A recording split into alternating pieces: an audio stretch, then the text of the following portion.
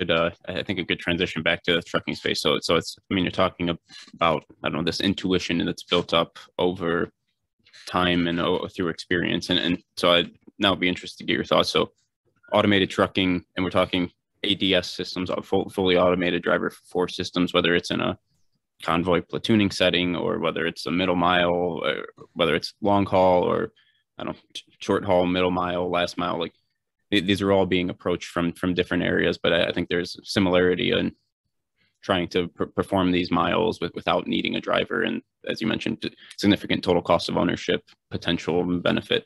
And there have been many, I don't know about many, several companies who have had successful pilots on the road, right? And some are still driving, some have had some success. Hey, we've driven from A to B, we've shown, great, our product works, this proof of concept works.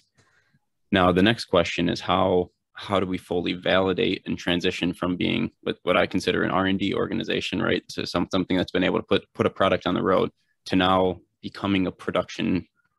And this includes, right, things like cybersecurity and full functional safety, includes validating and building up this type of intuition, whereas now you don't have a driver, but the system needs to be able to make these types of decisions in real time.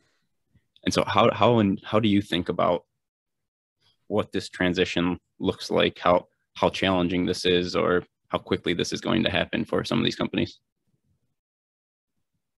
Wow, that's more than $6 million question. I think what we're finding with a number of companies that you look at the teams that they have developed and brought on, you've got a lot of experienced players now.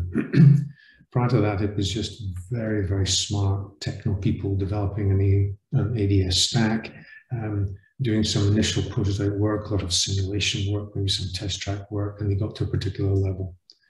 So if you look at technology readiness levels, I've got a thing about these as well, because when people start talking about where we are in sort of technology maturity, it never really comes out. When people are talking, say, deployment on the road, they don't really relate that to TRL. They just give you some insurance stipulations and have a safety plan and several other things.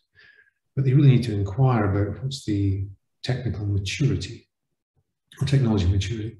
So when you look at certain things at the moment, TRL 9 is good to go, fully validated in production. Then you go back 8, 7, 6, and in some cases we're still at a 6 very much in a 7. So you're doing testing, you've done the simulation, you're maybe not in the environment yet because the environment is changing.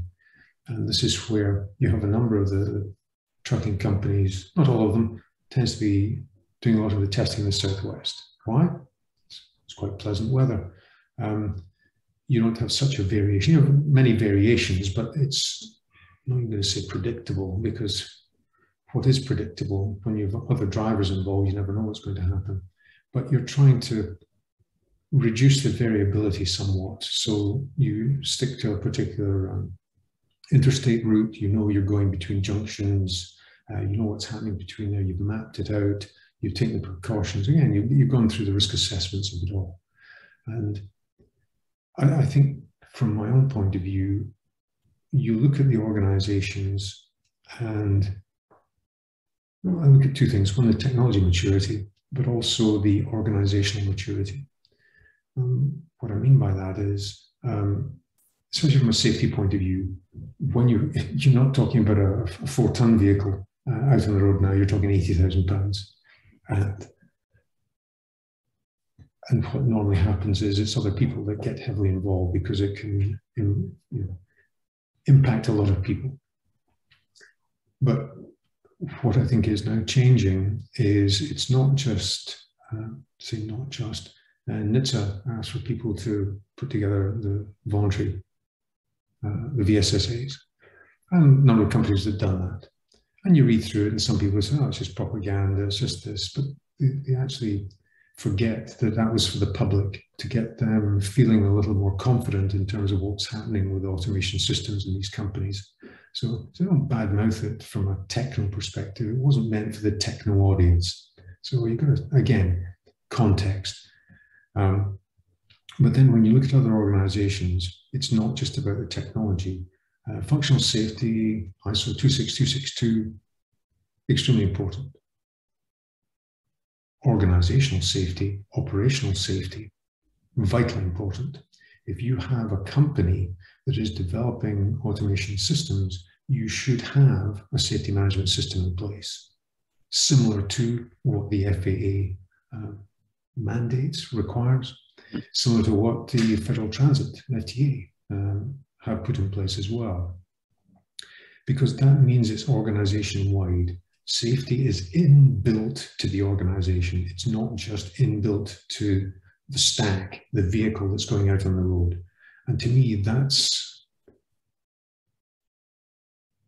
the difference between the men and the boys in this way forward.